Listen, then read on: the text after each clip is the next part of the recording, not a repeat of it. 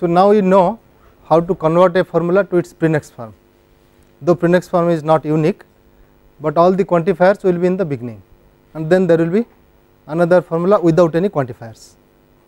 And in order to do that, we first start to rectify the formula. That is not necessary really, but it helps. If you have done it, then up to equivalence you can go for the next step easily. Well, so our first concern was for the pre-next form.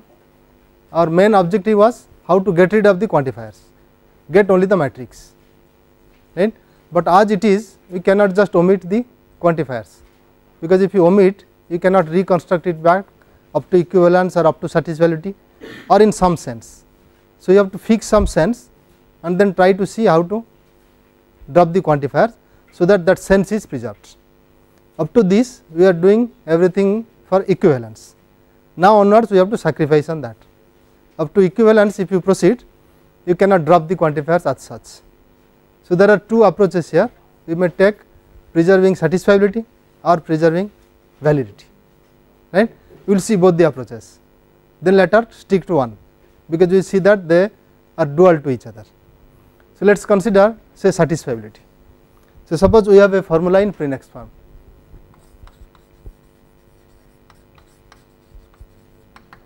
So, it would look something like q1 some x1, q2 x2, some qn xn, and then some matrix of the formula, which is quantifier free. Okay. Now, there can be some free variables in x which have never been quantified here, right. If your original formula is having those free variables, so by rectification or by renaming, those free variables still remain as free variables, right.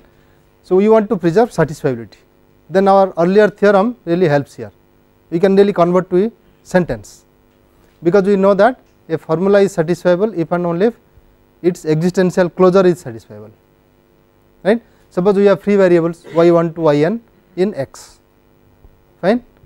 So, then we can take there is y1, there is y2, and there is ym, then q1 x1, q2 x2, qn xn x.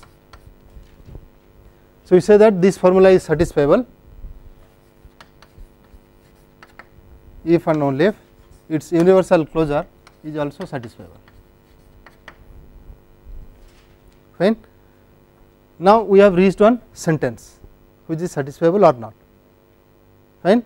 Our aim is to get rid of the prefix from this sentence somehow, still preserving satisfiability, fine. So, maybe one simple form of the formula might help.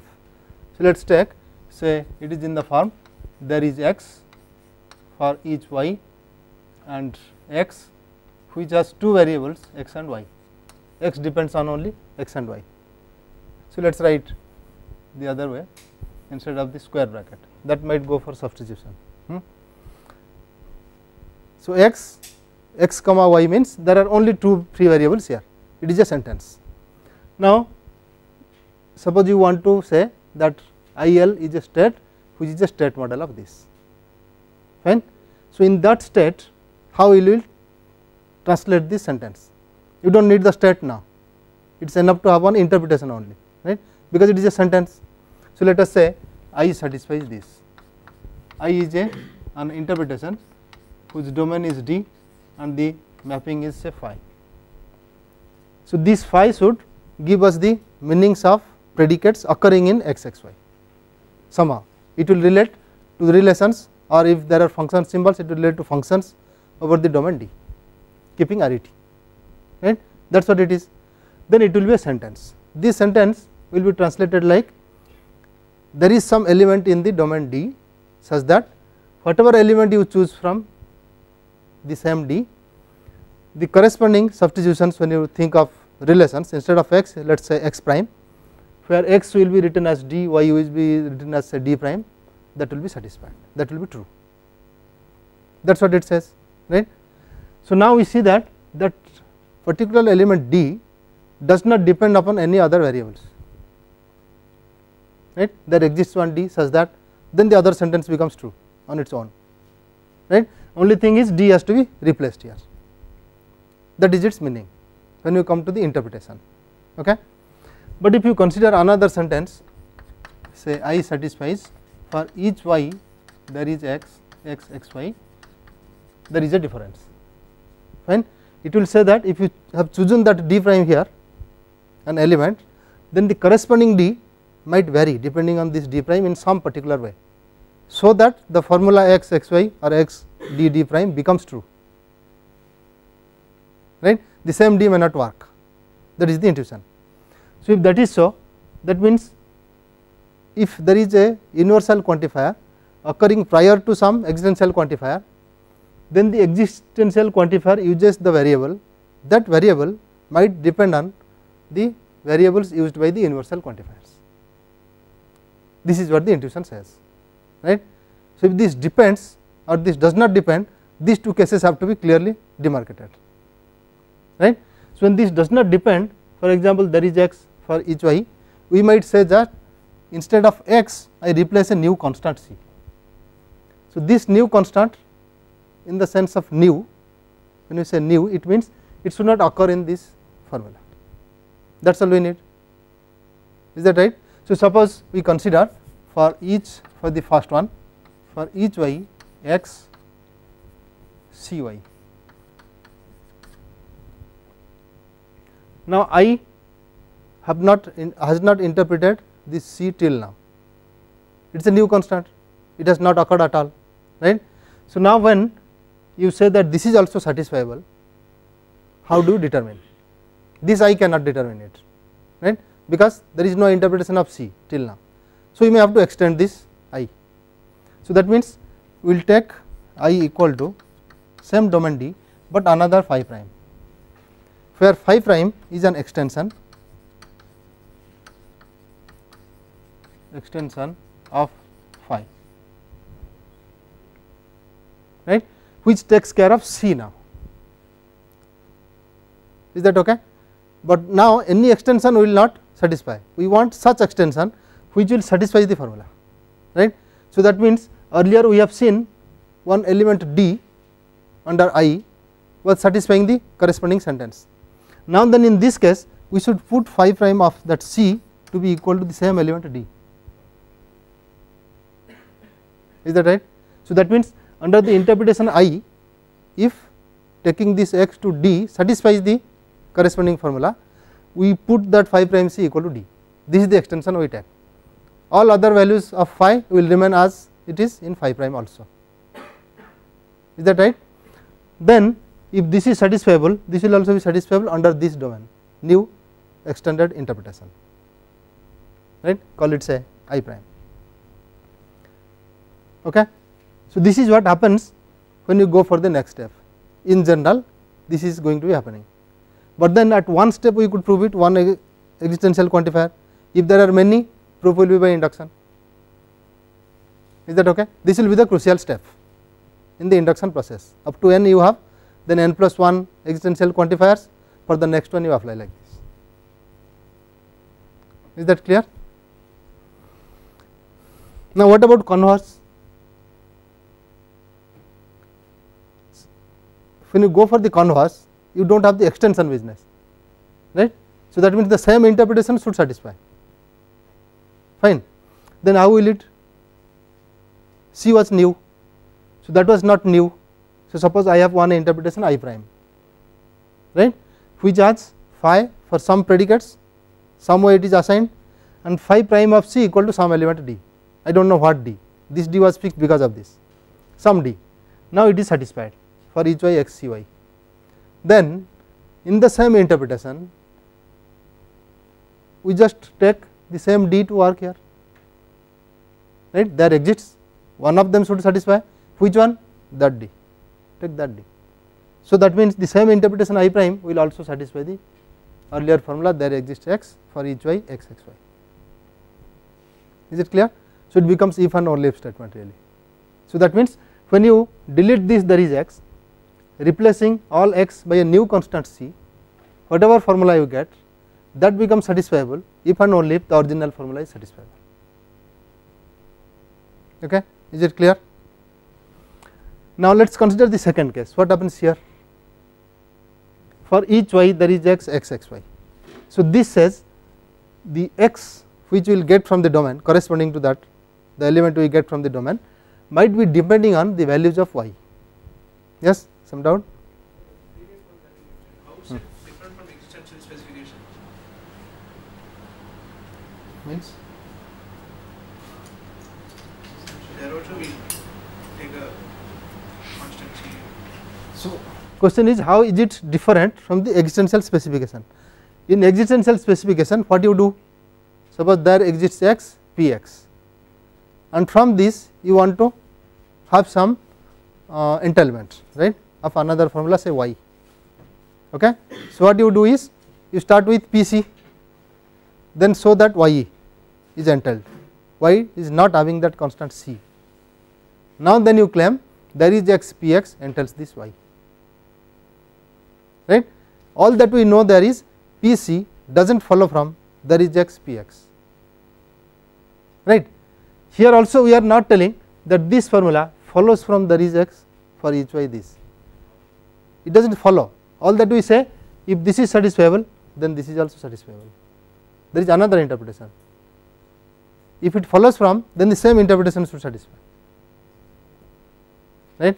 Both say that is satisfiable to other. Yes, but that we are not concerned at the time of existential specification, right. All that we are concerned is from there is x from p c, if some formula follows without the occurrence of c, then the same formula follows from there is x p x.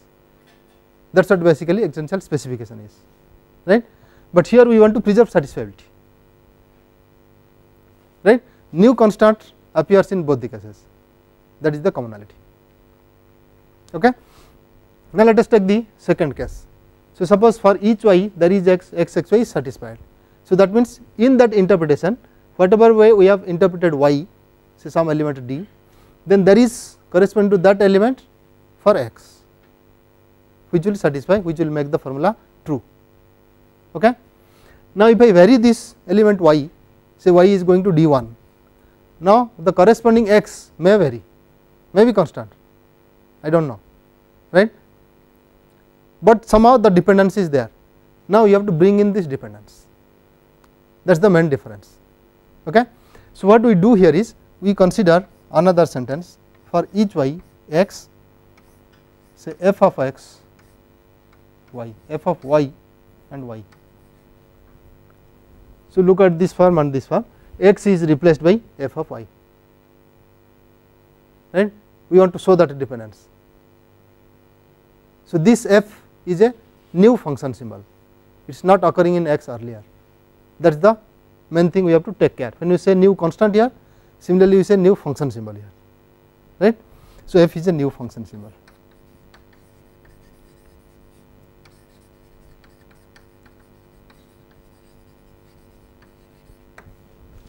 Now that is the catch, if it is a new function symbol, they can reinterpret it. In fact, you have to interpret it fresh, it was never interpreted earlier, right. So suppose I satisfies for each y there is x x x y. Now we go for I prime, same way, where this phi prime of f we have to define now. Is that clear? So we will define in what way? Phi prime of f of y will be equal to that element d for the corresponding element y here, whatever y element you take, it will be that element corresponding to which this formula will become true, right. So that this new I prime will become a model of this. Is it clear? Now conversely, if this is already interpreted to be true, okay, so f of y has been interpreted to some d, take that d corresponding to this y. So the same interpretation always satisfies for each y there is x x x y, just the same as scenario is same as per the earlier, right. So this suggests that we have to find out when there exists is occurring, before that what are the quantifiers occurring, right. So that all those variables used by those quantifiers can be the argument of a new function when you substitute that existentially used variable, right. But there is another thing, when you say that it depends or it might depend we have seen some cases where even if it occurs prior to it, it does not depend on that, right. It is because there may not be any atomic formula where both the things are occurring, right. We had one example of this form. For each x, we took for each y, okay. For each y there is x, suppose it is in the form Px implies Qy.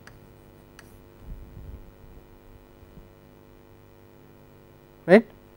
So, here when you translate, it will be looking like for each element in the domain D, some element are there corresponding to that element, say D prime, such that if D belongs to P prime, then D prime belongs to Q prime, that is how it will be, right. But now you see, P can be true or false any way we like, Q can be true or false any way we like for the D and D primes. So, it does not matter whether D prime really depends on D or not, it should be true, that is all, it should be true. So, the thing is, by making P D true or false, we are not going to change the truth or falsity of Q D prime. Yes, okay. So, all that we need is Q D prime has to be true, okay. It is for each y there is x. So, if there is at least one D prime for which Q becomes true, that we interpret here, that D prime we take here, it really does not depend on x. Is it clear? So, even though for each y there is x is there, it will be equivalent to there is x for each y. This is what I asked you to prove earlier, right. Intuition behind is this: once P D becomes true, it does not matter what D prime we choose for this D, all that matters is Q D prime should be true, right. So, even if there is something which makes it true, it is enough, right. Conversely also the same way, if this becomes false, it does not matter whatever P D or P D prime is, automatically the implication becomes true, right. That is for the implication, it can be other connectives also, it does not matter.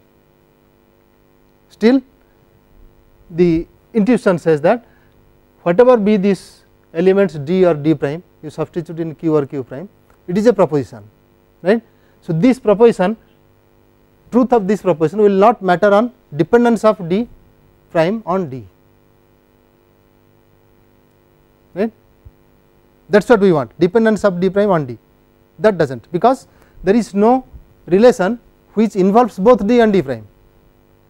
So, P D can be chosen separately, P D prime can be chosen separately to make the whole proposition true, right. No relation which will connect both D and D prime together, there is no restriction on D and D prime in that sense. But had it been say P x y, then you have P D D prime. So, D prime has to be taken in such a way that given a D, P D D prime should be true. Is this clear? So, the same thing we can extend to this place. We have to really check, even if there is one, there is x and some quantifier for each y is before it, we must check whether there is a predicate involving both x and y.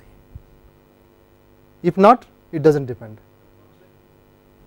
For the function, for this one, function anyway is there, whether it is a new constant or a function symbol, they are all functions. Thing is whether you want to write f of y or a not f of y or just a constant. Okay. If say P x y exists, then you have to use this f of y. What if f of x comma y exists? That does not matter. That does not matter, right. So, once f of x y exists, it will be occurring in some predicate. Do you see? Suppose I have for each y there is x P f of x y implies q y, right. So, there is a predicate here where f of x y is there, or even you write f x comma y y, right.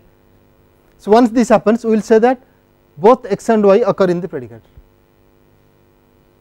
right, not independently as x y, they are occurring in the with the same predicate, both these symbols are occurring. that is why there is a dependence, possible dependence, that is what it says, right. But if it does not occur, we know it does not depend, fine. So, you have to take care of this and then try to eliminate the quantifiers for satisfiability. So, this says we can really eliminate which one, for each y or there is x, existential quantifiers, because you are ending at for each y. So, existential quantifiers can be removed, can be eliminated by following this procedure. Okay. So, this procedure is called as quantifier elimination, let us write qua eli. We are just eliminating the quantifiers. So, procedure is simple. What you have to do is take any occurrence of there is, say the first occurrence. So, given a formula, or we can write a sentence rather, because we have taken existential closure of the formula. Given a sentence x, find the first occurrence of there exists, right. Suppose it is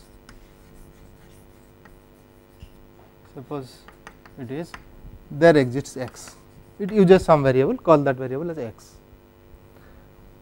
Let x1 to xn be the set of variables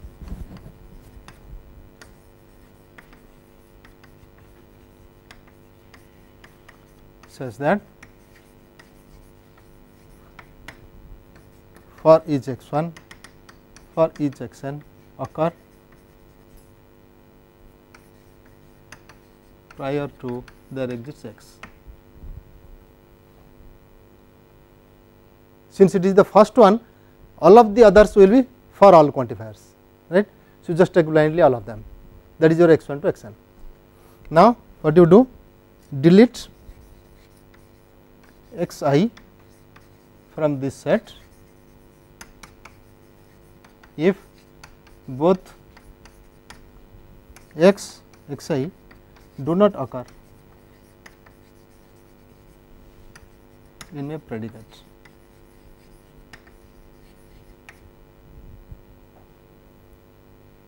So, it is simultaneous occurrence, right, do not occur, you may write simultaneously.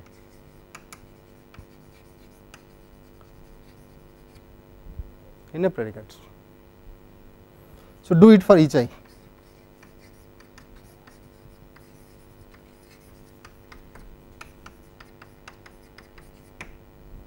So, the updated set is the set of variables on which x depends, right. So, what we have to do is write the updated set of variables. So, let y say I1, y j2, y jk. In fact, we can write x also if you give subscripts, x jk be the updated set.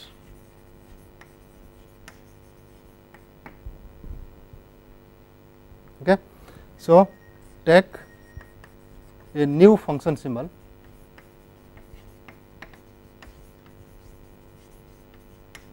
say g of arity k.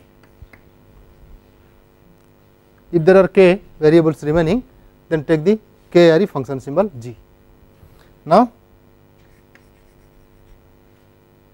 delete the occurrence of there is x, replace all occurrences of x by g of x j1 to x jk.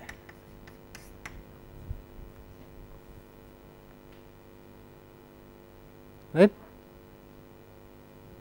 So, then this is only one step. Then next step is you take your new x as this new formula, what is obtained from this. and continue. Is that okay? So, set x to this formula, to the obtained formula. It is again a sentence. Continue.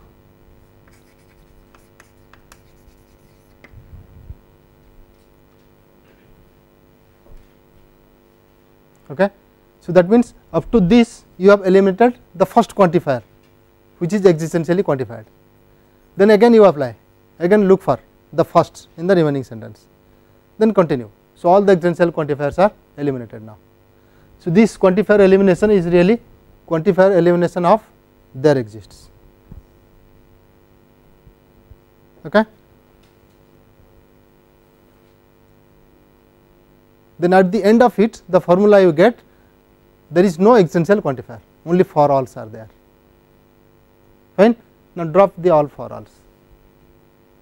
Henceforward we will make it a convention that whatever we get, the free variables are universally quantified. Right. You remember this and just drop the quantifiers. That is how quantifier elimination is over. Now you get only some quantifier free formula, where all the quantifiers are, all the free variables are universally quantified.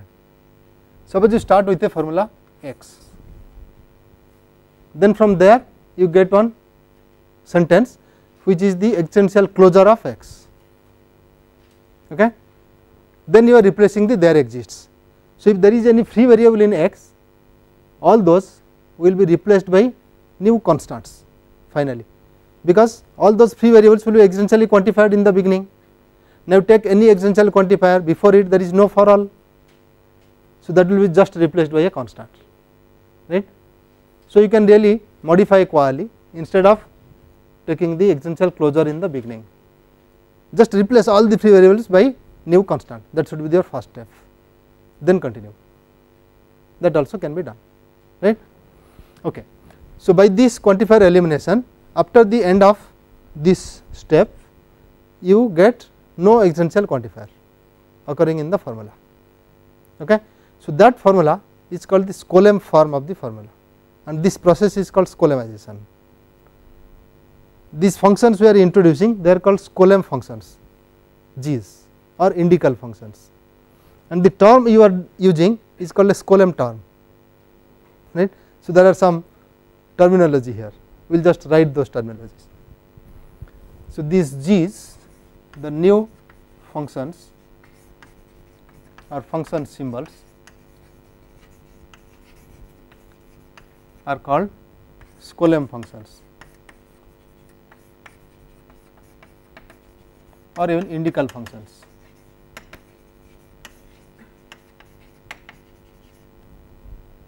And then the G of, after you get x1 to xn and so on, xj1 to xjk, are called Skolem terms or sometimes indical terms.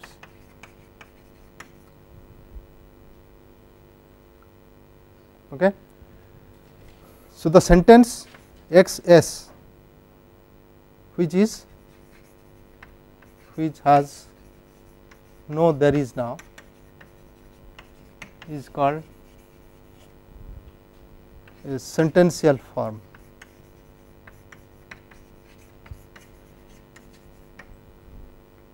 It is called a sentential form of the formula x. So, we write as x capital S, and then prefix of this xx once omitted. So, that is the prefix of x's are all universal quantifiers, right, because by this all existential quantifiers have gone. So, all that remains quantifiers in the beginning are the for alls in x's. So, the prefix are only universal quantifiers. Once you omit the prefix, so that is the matrix of x's, right. So, there is also a terminology for this x small s, which is matrix of xx, is called the Skolem form.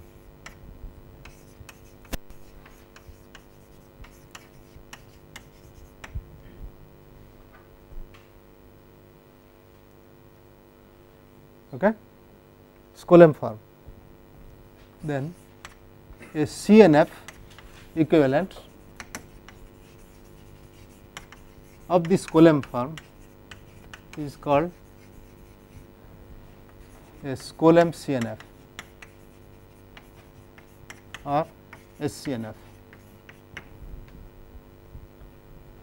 See, once you get x small s, the Skolem form, in this Skolem form you have only the formula, there is no quantifier. So, there will be implication signs, biconditionals we have already eliminated at the time of rectification, right, at the time of converting it to pre-next form. So, there can be implications, there can be or, and negations. So, use the propositional laws to convert it to a CNF. So, the resulting formula is called SCNF. If it is converted to a DNF,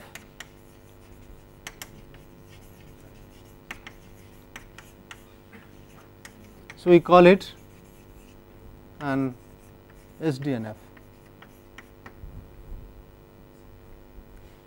So, let us give a notation, this XCNF will write as say x bar and this XDNF will write as x tilde.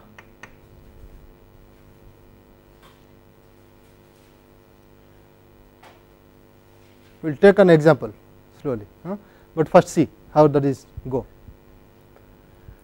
So, we have x, then we take the existential closure, then apply quantifier elimination to get xs, then drop all for alls to get x small s, then convert it to CNF to get x bar, which is SCNF, convert same xs to DNF, call it x tilde, which is the SDNF, right. Is that clear? See, all this we have got by preserving satisfiability. Okay. So, what this says is x is satisfiable if and only if its existential closure is satisfiable, if and only if x capital S is satisfiable, right, quantifier elimination, if and only if forgetting the for alls, that is also satisfiable. Is that right? If and only if x bar is satisfiable, if and only if x tilde is satisfiable, throughout only satisfiability is preserved. The same way we can preserve also validity, right, but how to preserve validity? It is a dual concept, it is not difficult, you can check from this easily. You can also get the procedure. So, suppose we want to say that x is valid, how to preserve validity, that is our question. So, x is valid, this we may say this happens if and only if not x is unsatisfiable.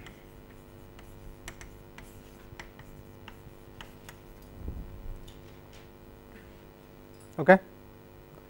Now, not x is unsatisfiable if and only if not x capital S subscript is unsatisfiable.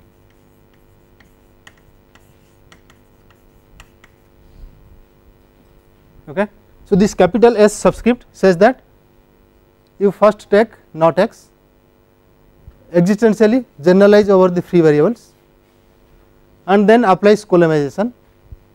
What you get is x capital S, right, but all those things you are doing with not x now, not with x, fine. So, if this happens if not x S is unsatisfiable. Now, look at not x S, how will it look?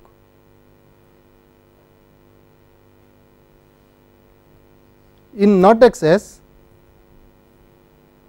for that matter take any formula y and subscript capital S, that will be for alls and then some formula, right. So, in not x S also you will get similar way, it will be something like for all some variables are used and then some formula, it will look something like this, right. Is that okay? Now, this is unsatisfiable if and only if not of this is valid. So, we go back,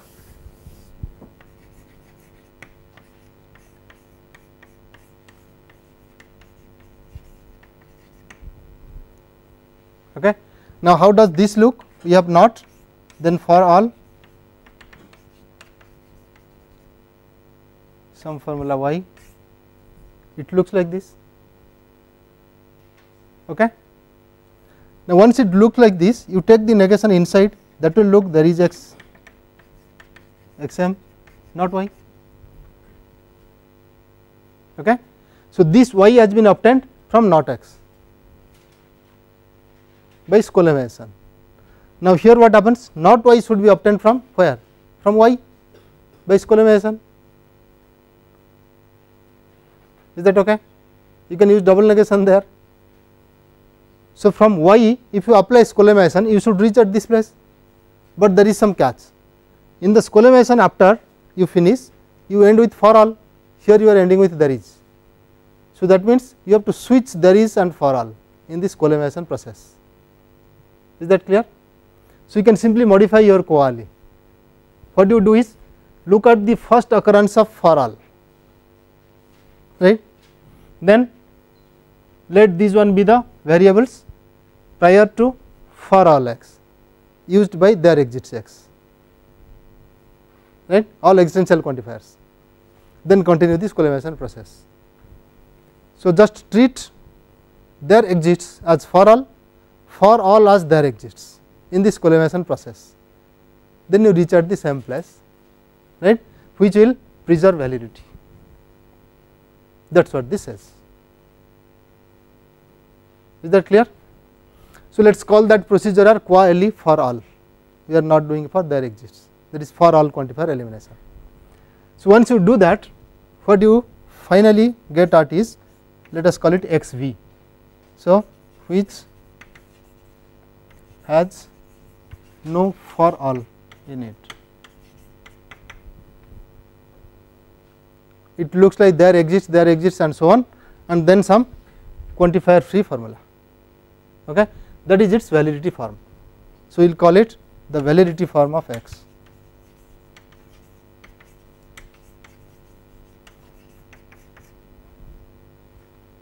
Next, we will introduce x f. So, in x f we just take the matrix of x p, just like the earlier. So, this is called the functional form of x.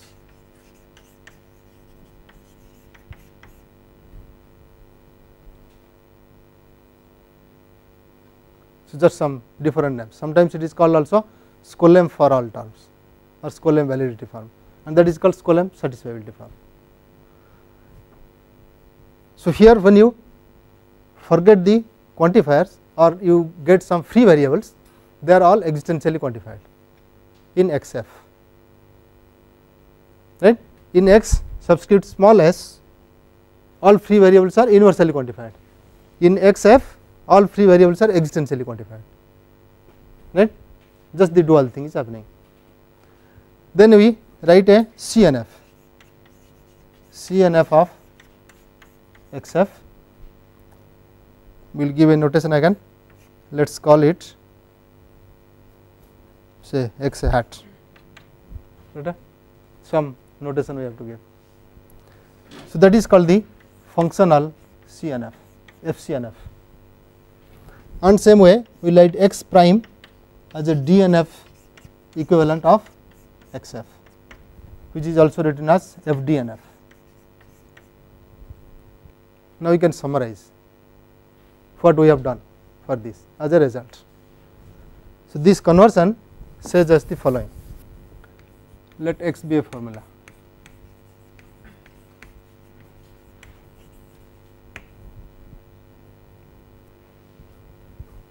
then formulas y, z, and then xs, and x bar, x tilde, xv, xf, x hat, x prime can be constructed.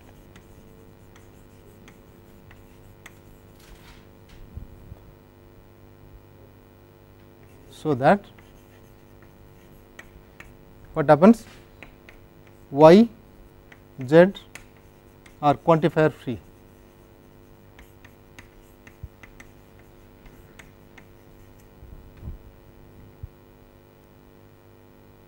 Fine. 2 x s is equal to for all star of y.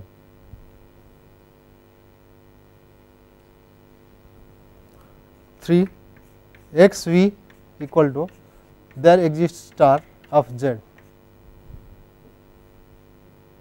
Okay. Next, x tilde is in CNF and also quantifier free.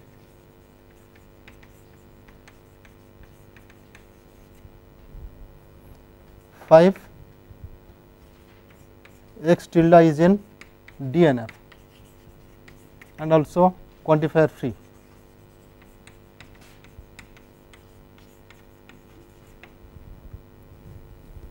Then XF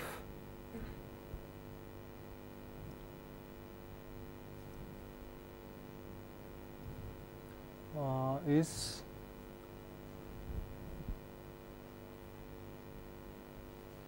okay, XS also we have to write x small s, which is really your y, right. So, then we can forget this yz, we write here xs, x small s, and here we can write xf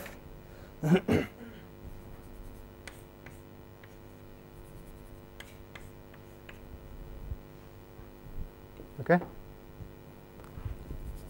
Then x hat is in CNF, quantifier free.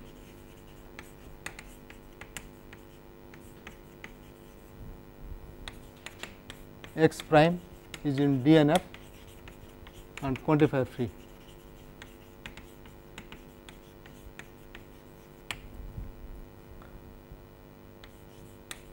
And what happens is x is satisfiable if and only if x s is satisfiable, if and only if x capital S is satisfiable, or you make it capital, this is small, if and only if x bar is satisfiable, if and only if x tilde is satisfiable, and similarly x is valid if and only if x v is valid, if and only if x f is valid, if and only if x hat is valid, if and only if x prime is valid.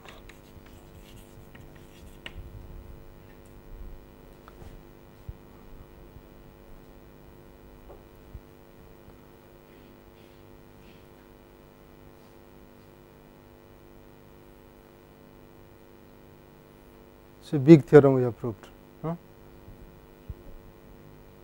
Okay. It takes a lot of time in writing itself. Let us see an example how it proceeds.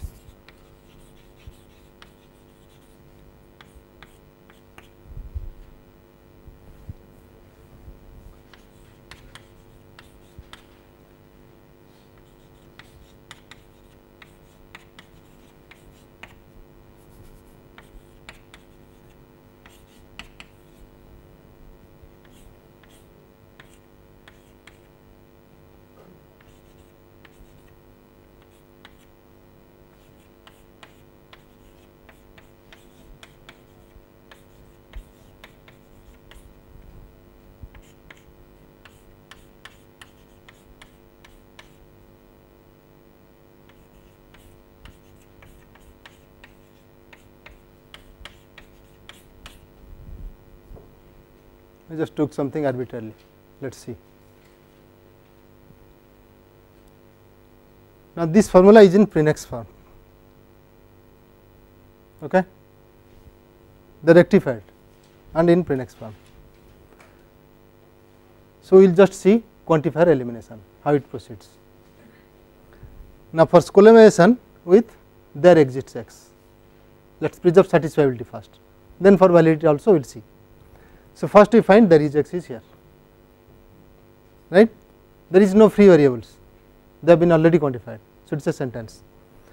For this there is x, there is no for all before it. So, if at all we have to substitute, we will substitute x with a constant c, right. So, this will give us r c u not p y and q c and q y and p u implies p z and p z implies p u in the first step. When we forget this, there is x. So, there will be for each u v y, there is w for each z, except this all the others are in the prefix. Okay. Now, for each u, for each v, for each y, we do not have to do anything. Again we concentrate on there is w. Okay. So, here what we see, there is w, before it occurring 3 for alls u, v and y. So, now next we find out where w and u occurs, nowhere, w v occurs, nowhere, w y occurs, nowhere, in fact w does not occur at all, right. So, does not matter, the algorithm does not find that, it tries to find whether with w something occurs or not. So, nothing of them occurs. So, w is also replaced by a constant d, right, that is noted down by the algorithm, there is no replacement, right, but that does not matter. So, no more replacements are here, fine. Then for all the z is also there. So, that means we obtain x s equal to for all each u, for each v, for each y, for each z, the whole thing.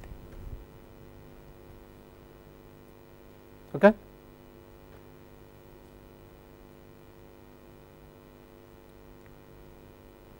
Clear? This is your x superscript s.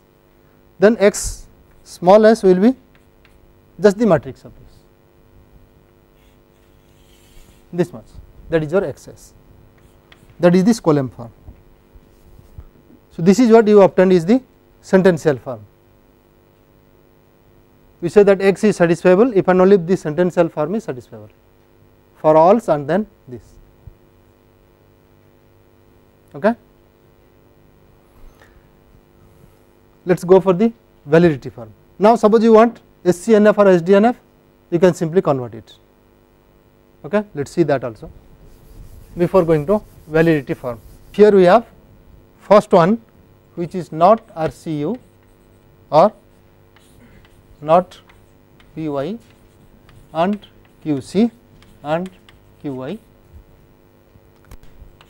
this and not PU or PZ and not PZ or PU,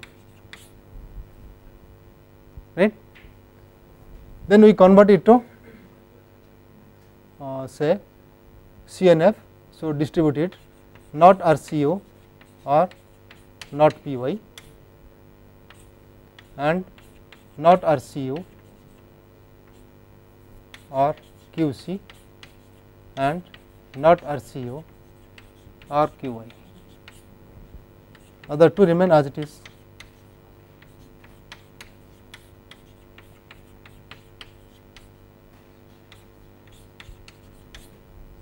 Right. So, this is its SCNF. Now, see that in SCNF all the free variables are universally quantified, right. In SDNF also all the free variables are universally quantified, fine. So, one SDNF will be you can just distribute them. So, you take not RCO, not RCO, not RCO, not PO, not PZ, this is one class, right, or not RCO, all not RCO here, and not PO and PU. So, that will never occur, right, it is equivalent to bottom, we forget it. Next, not RCO here, here, here, these two we have already taken, right. So, let us take PZ,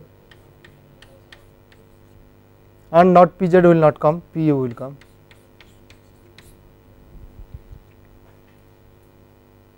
Okay, these two. Next, or we take with which one?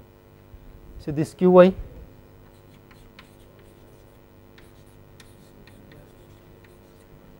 and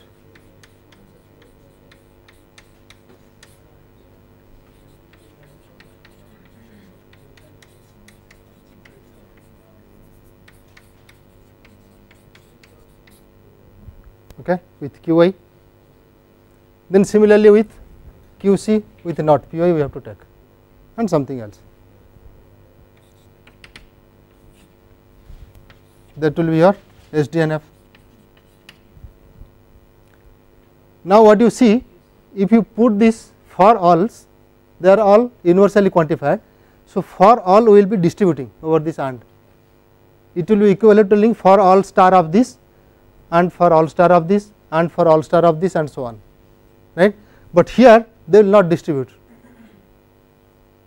right, for all will not distribute over OR, you cannot take it to the clauses, somehow they share the free variables, right, but in SCNF they do not share, they can be independent. So, that is why it is natural to consider SCNF instead of SDNF because of this reason.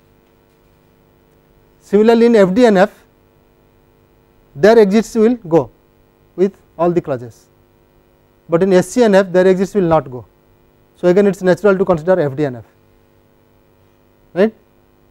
In that case the free variables are not shared by the clauses, they are independent. Is that clear? So, we stop here.